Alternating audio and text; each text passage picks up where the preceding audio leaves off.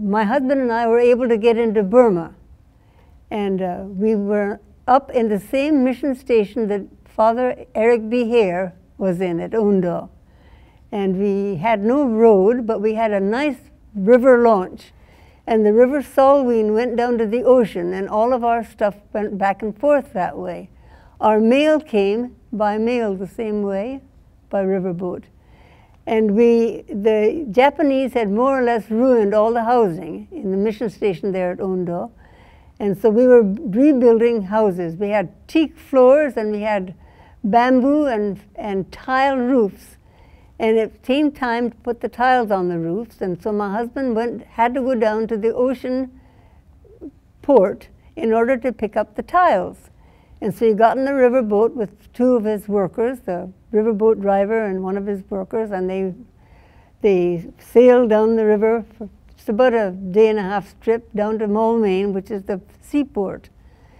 But halfway there, or I should say closer to the ocean, when the river got wide, he saw there was a boat that had foundered. Something had gone wrong, the engine wouldn't work, and they were stuck in the mud way out in the middle of the river, and they were afraid they were going to have to be there for hours and hours.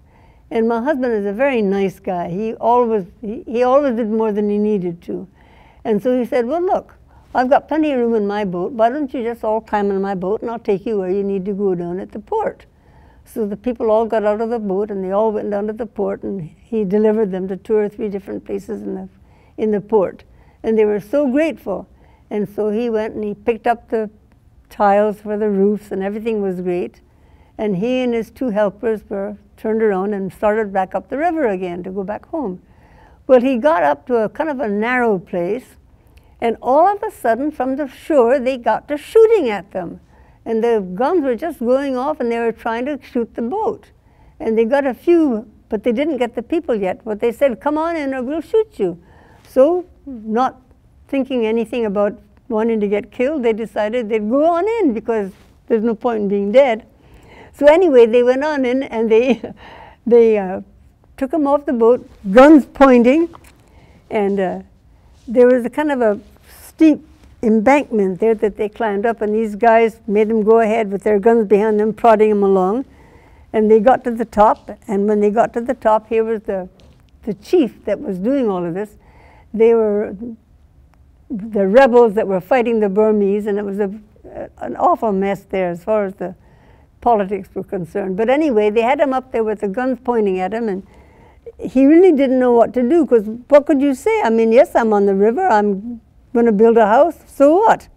But anyway, pretty soon they could hear footsteps coming up that same embankment. And pretty soon a very nice looking woman came up.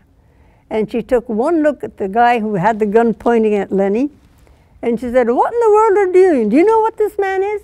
I was stuck in the river. Our boat was stuck. We were there for hours. And this man who didn't know us, he came along and he took us all off of that boat that was stuck, and he took us where we wanted to go and rescued us.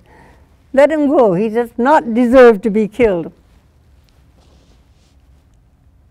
Did he die? No, he got off the boat and went on up, and we had nice tiles on our roof, and everything went beautifully.